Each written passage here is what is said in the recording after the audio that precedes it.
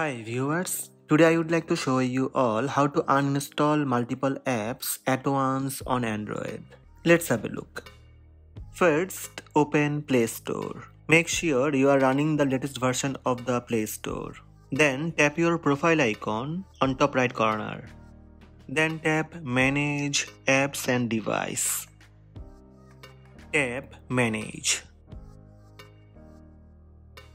Tap Installed and select Installed. Tick mark all the apps you want to remove or uninstall.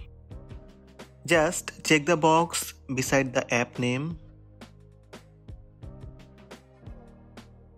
and tap Delete button on top right. Are you sure you want to uninstall selected apps? Apps will be uninstalled from your device. For confirmation, tap Uninstall. 5 apps uninstalled. So these are the steps to uninstall multiple apps at once on Android smartphone.